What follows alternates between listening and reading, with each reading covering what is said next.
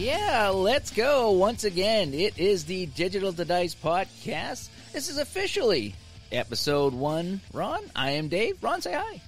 How you doing, Dave? Yeah, so we finally made it to episode 1. We did a little intro show, which was considered our home opener, so to speak. But now we're back with episode 1 of the Digital to Dice podcast. We talk about everything from digital games to cards and dice games, consoles, PC, cards and dice, everything in between. So, Ron, how you been in this hot summer so far? Oh, my gosh. It's just warm and sticky here, but having a good time and trying to stay cool when I can. Now, are you still having ice cream and problems with ice cream carts, or what is the deal with that? No, I have not been run over by an ice cream cart in a couple months, and hopefully that won't happen again. But I've got my Haagen-Dazs in the freezer, and I intend to indulge on some of that this evening. I don't know what it is with ice cream this summer. My wife and I went to Dairy Queen, I want to say about a week ago. Hot day, we went down to get an ice cream, and she tripped and smashed into a light post outside of Dairy Queen. You know how they have the metal tables and chairs outside so you can sit in? Well, I guess there was like a post that held like a street light or something that was right above them. And she went outside and clipped her flip-flops and went smashing into that. So I don't know what it is with ice cream and accidents, but it's happening. It's a real thing. I scream, you scream, we all scream about ice cream or about getting hurt about ice cream. I guess so. So aside from the heat, what's going on up there in the wonderful country? Oh, it's raining up here, but, as far as what I'm doing, just picked up some lovely artwork. If you go to my channel and watch the Retro Sports Network, by the way, and if you watch my little Ask Uncle Ron thing that was released on Sunday, whenever last Sunday was. Now, this is YouTube we're talking about here, YouTube. Yeah, YouTube, of course. You can see a couple pieces that the wife and I bought to display in our apartment. One from the top of Mount Philo, which is a little high peak around here that overlooks Lake Champlain, a beautiful painting done by Laurel Waters.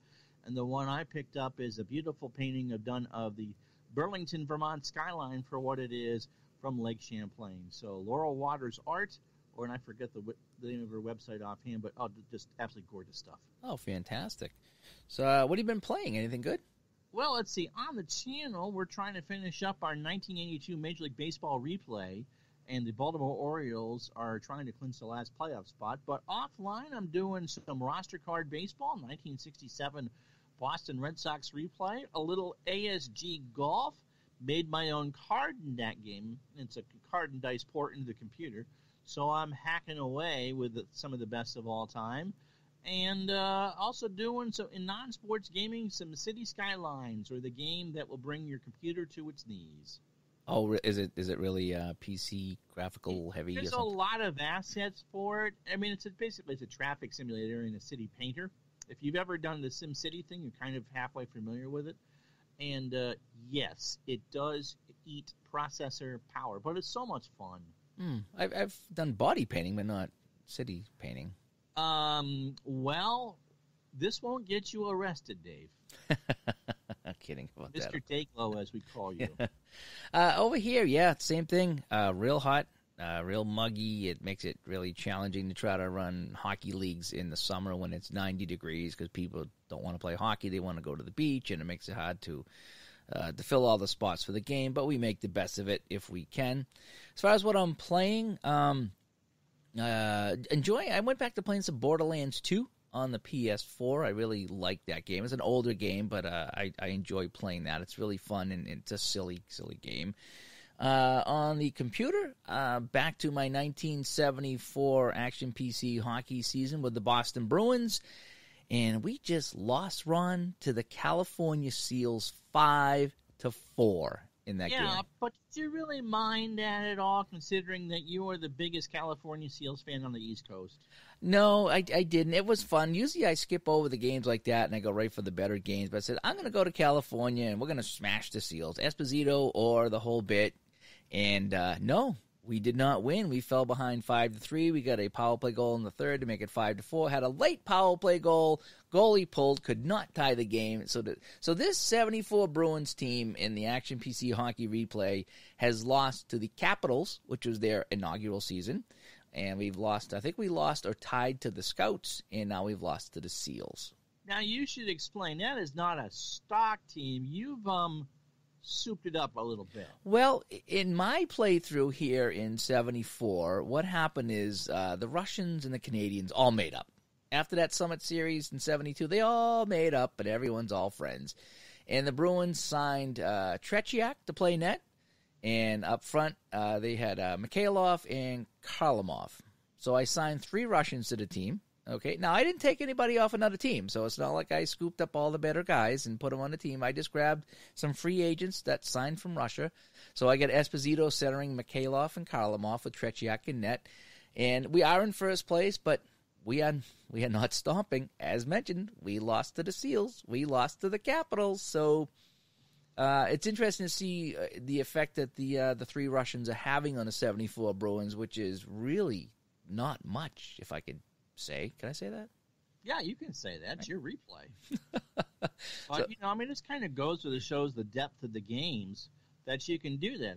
I made myself a golfer in ASG Golf, and a fairly good one, but I'm not dominating. I'm not going out there and winning, but I'm contending, and that's what you want. You don't want to sit there if you're going to be creative and insert yourself or your buddies or whatever into one of these computer games. Is to have fun with it. And I think in your case, it kind of makes it more fun that you're not rolling over people. But it is kind of funny that you lost to the Caps that won all of 9 games in that year. Yeah, it is actually. And what I'm actually finding out, and this might be a topic for a future show, is that when you go back and do your replays, so I'm playing the Bruins, which are one of the better teams in 74. The other game I'm playing is cards and dice game called Shootout Hockey, which I really, really like that. And there's a lot of videos on my channel, the Dave Gardner YouTube channel, of me playing Shootout Hockey. I am the 73 Seals, I think what it is. Okay, so I'm the 73 Seals in that replay. I'm replaying all of their games, just the Seals, just to see if I can get more than, I think they get 10 or 12 wins that season. I want to see how many wins I can get, okay? And I find that when I'm playing the Seals, the expectations are so low that when I win a game, it's real exciting. Whereas when playing the 74 Bruins, adding 3 top Russians to the team, obviously there's no excitement when you win the game. In fact, it's downright depressing when you lose to the Seals. So I guess maybe a topic for some other show might be, do you want to replay a season as the underdog or replay a season as the favorite? Because it's really 2 different experiences that I'm having there. Absolutely, and that's a good topic in going. I mean, there's just kind of endless topics, and that works the same whether you're doing cards and dice or whether you're doing it on the PC. Yeah, absolutely. So I'm doing, like I said, so the Action PC Hockey I've been playing. Boy, that is so fun. I get that set up with all the logos and customized rings. I must have spent, no joke, Ron, I probably spent 3 or 4 or 5 hours just setting up that season. I went in and put in everybody's number because in that game I have the announcer set up to announce the goals. And if you put in the number, it will announce the number as well. And that's the good thing about that is he has it tied up with the Microsoft Narrator. Yeah. All of his games are, and you can have as much or as little interaction with that as you want. Yep. No, that is really fun. So I've had a good time with that as well. So, I found a couple other really cool cards and dice games. Boy, that wrestling game is fun. I got to do more of that. Chris's wrestling dice game, I think it's called. Boy, it is a good time. Check out that video on my channel, the Chris's Dice and Wrestling game. Boy, that is so fun. I need to find him and talk to him because that flows so well. You got 7 charts, and you roll the dice to see who goes on offense. You roll to see what happens. If he throws them into the ropes, you go to the rope chart. If you throw them into the turnbuckle, you go to the turnbuckle chart. Throw them out of the ring, you go to the out of the ring chart. And everything just flows from there, and you wear the opponent down and try to pin him. And some matches only last a couple of minutes, and others will go 5 or 6, depending on what happens. It is really fun, though. And you found that at sportsreplays.net, Yeah, right? Yep. Absolutely free. Yeah, that website is a wealth, and we'll do another whole show on that as well. So anyway, I got this really crazy sound effect we're going to play here as we lead into our topic of today, and that is the Action PC Basketball 2019 release. Ron, you picked this up last week, right? Yes, I did. I picked it up on the pre-sale and got about $10 off the price, and really is if you're familiar with the game at all, we're about to talk about it. All right, so here we go. We're going to talk about Action PC Basketball 2019. We're about to go into another dimension, the Action PC Basketball. So before we get going here, I'm not a huge basketball guy, but I'm big into the Bird. era, obviously in the Boston area. That was my sweet spot. Bird, McHale, Parrish, all those guys.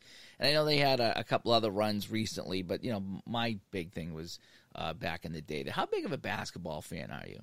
Not really huge. Okay.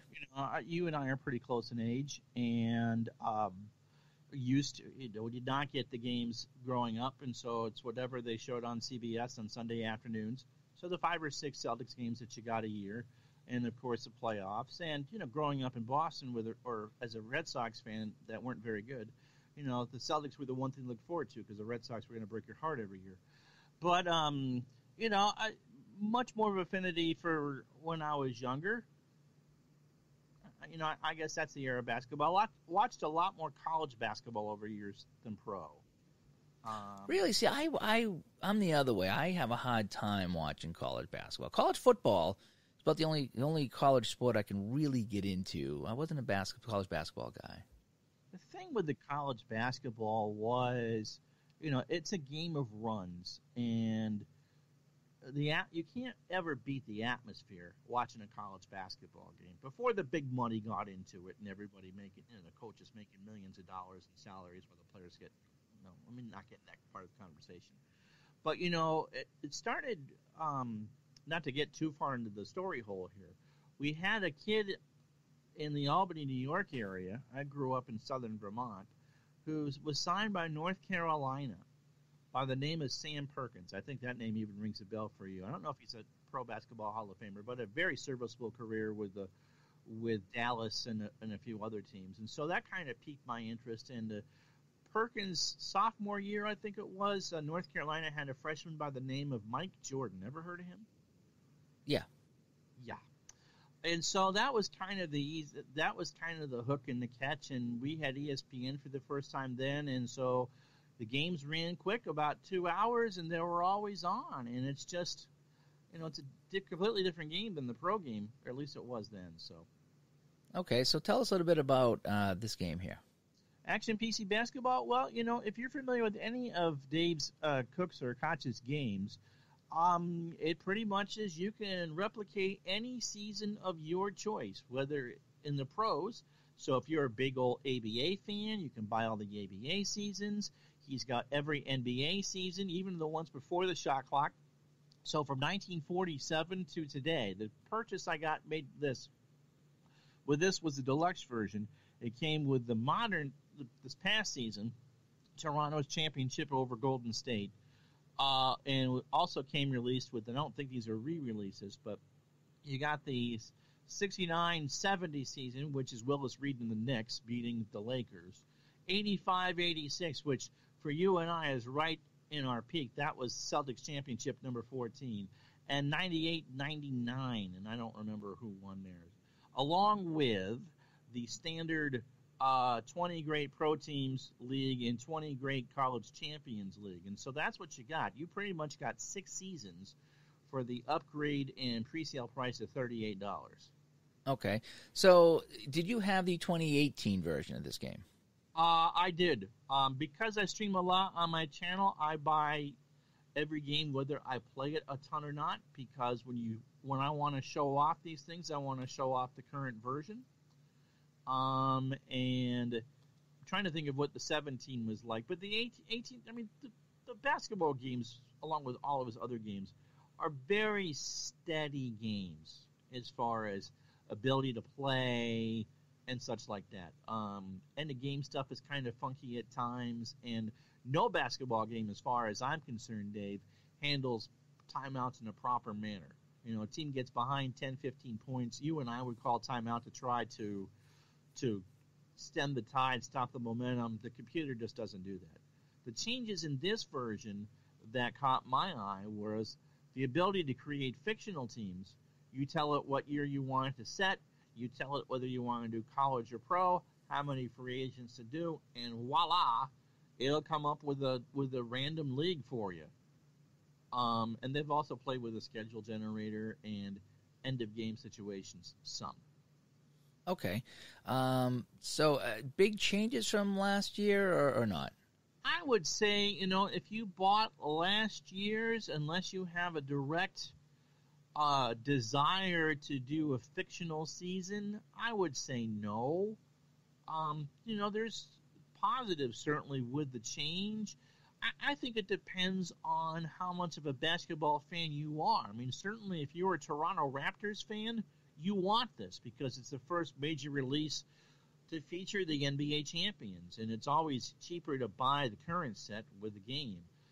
If you haven't bought in 3 or 4 years, you can look at a demo on my channel. Our friend Al Red Sox Fans YouTube channel has a full game up on there. You can see whether or not it's worth it for you. But if you are like if you're a casual basketball fan, I'm going to say it's probably not a must-buy, but that's not a knock on the game. I just don't think there are enough changes from year to year to say, oh, gotta have this. Okay. Now, and like all the other games over at DKSports.com, you can buy the individual seasons for this. Yeah, I think I actually have that 85 season. That's one of the reasons I didn't get the update, because I already have that season, and the other ones I really don't have any interest in playing. What are some of the key features about this game in general, the Action PC Basketball game in general? If you're a basketball fan, what are you going to like about this game? Well, I think you have the ability to coach as much as you want. Any of the Action PC games give you either you can do real basic things, or you can sit down there and do specific game plans and pan things out. You can do draft leagues if that's what you're interested in. You can take the greatest players from every team and assemble your own teams. And the games are frequently on sale, and so are the seasons. So it doesn't take much, if you're a huge basketball fan, to assemble a killer library of seasons. But essentially, what it does compared to other games is it gives you the ability to assign shots to a shooter. You tip, it tells you who's open, who's not open, and it gives you the ability, as opposed to some other games, to play the game as opposed to sit on the sidelines and coach as far as bringing in subs and such. It really does immerse you in the game.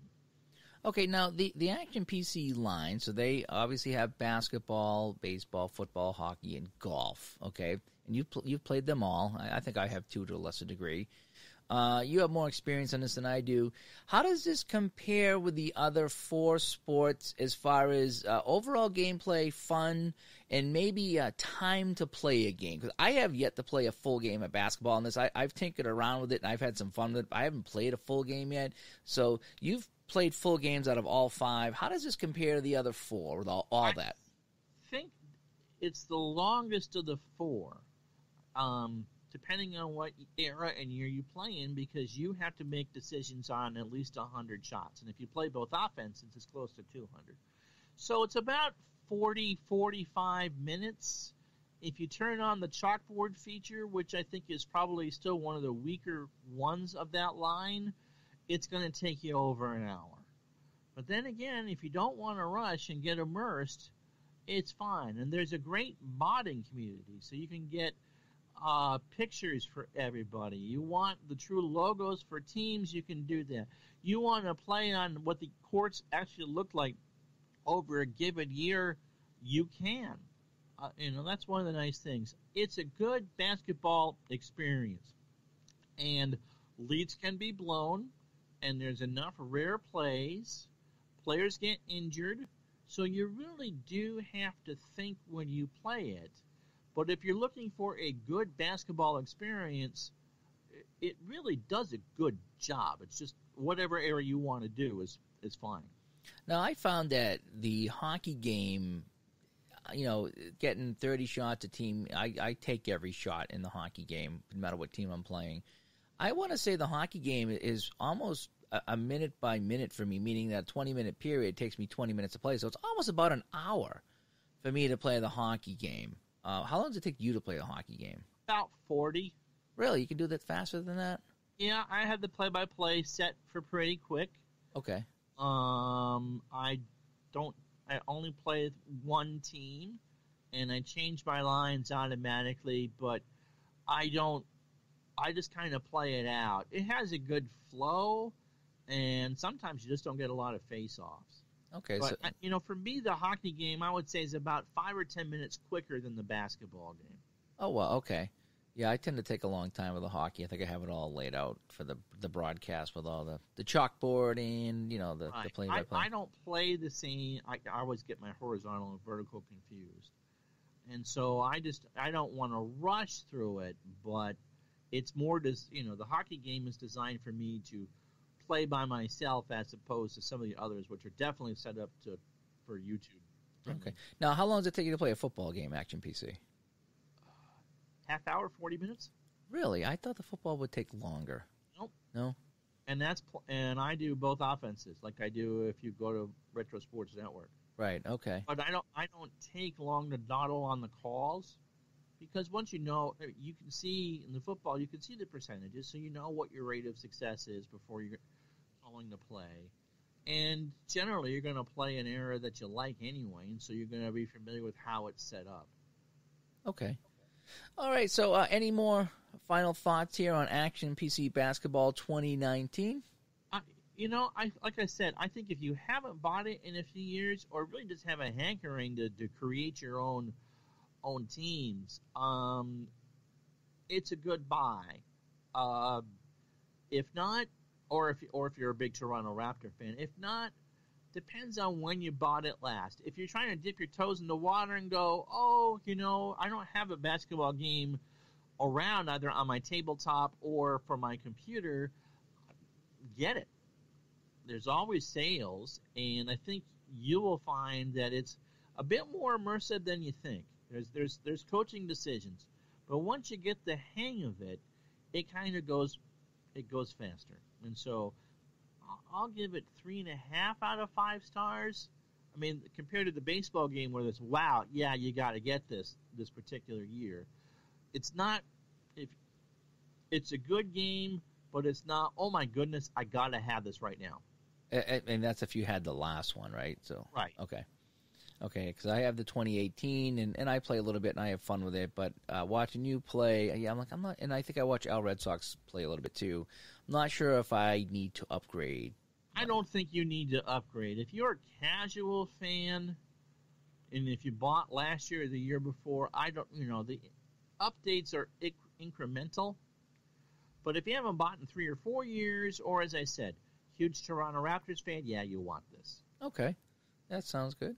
All right, well, that's a look at the Action PC Basketball 2019, the newest version that come out. What did you say? It was last Friday? Was it last Friday? It was. We're taping this on the 17th, so it was last Friday, yeah. Okay, so that was the 12th, I think it was, it come out on. So that's available now at dksports.com. If you go to their shop, you can check out the basketball game. And, myself and Ron are big fans of all the Action PC games. And he was just taking a look at the basketball game here. All right, cool. So we'll wrap things up here from Studio B as we wrap up Digital to Dice Episode 1. Our website, again, is digitaltodice.com, and we do have a phone number that you can leave us a voicemail or send us a text message we may not read or play on the show. That is 978-751-DICE, 978-751-3423, and we have a Facebook group too that we'll be linking to all the major sources on Facebook and Delphi, the Digital to Dice Facebook group. We'll start building off of that shortly, and I think once we get enough people subscribed, we can actually have some kind of a website for that. I'm not sure if it's facebook.com/group/Digital to Dice or Digital to Dice Podcast, something like that. I'd have to look. Yeah, it just get up and running, so I don't want to give that away too much. But we will have a Facebook group if you indeed want to come on Facebook and check that out. On Twitter, my standard Twitter is Gamer Goalie. That's what I was using for my video game podcast. I'm still using Gamer Goalie. Ron, you got a Twitter you want to plug? I left Twitter. Oh, you did? Yes. Oh, you left the hate of Twitter, social media? I left all the fun and excitement of Twitter behind. And my blood pressure dropped about 15 points. I did. When I go on social media now, I put my head down and I head to where I want to go. There's certain groups I love. The Dave Little's Facebook group, sports. Tell us about Dave Little's Facebook group. Oh, sports simulations and replays on Facebook. Yep. We did a tournament for Dave for baseball, and it's over 1,000 members strong. 1,038 the last time I looked.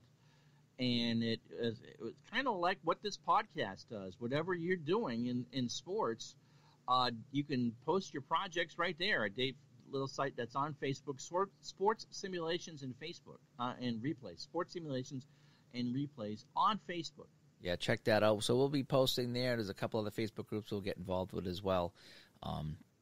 But yeah, I tend to head there, and I tend to head to my I think I get a tabletop sports group I'm part of and a sports replays group, and I just head there when I go on social media now, and it's a lot safer to do it that way anyway. So, all right, so your YouTube is Retro Sports Network over there. All one word. I'm just Dave Gardner on YouTube. We have a bunch of videos up for some of these games that we're playing. If you want to actually physically see Ron play that in action, go to his channel there. He's got some videos up of the 2019 Action PC Basketball game that we were talking about today. So anyway, so that wraps things up here for Digital Dice Episode 1. We hope to catch you the next time, and we may even have a guest on next time. We'll have to find out as we secure our guests. We got a whole bunch of people we need to get back. Now that we got show 1 up, now we can show people where to go. The show is officially up and running, and we'll get some guests on as well. And we'll be going live shortly, too, and we will announce when we go live so you can join us in the chat. So make sure you get the Spreaker app. That's Spreaker, speaker with an R, SPREAKER.com. Spreaker.com is where the show is, and there's an app for that as well, so you can listen to. Think of it like Sylvester trying to say the word Spreaker. Never quite thought of that. That's a good way to put it, but that's where we're hosting our show. They have a free app. If you sign up, you can chat with us when we're live and leave comments on the show. Anyway, I'm Dave. He's Ron. Ron. That's Ron. That's right. Thanks for tuning in, everybody. Bye-bye.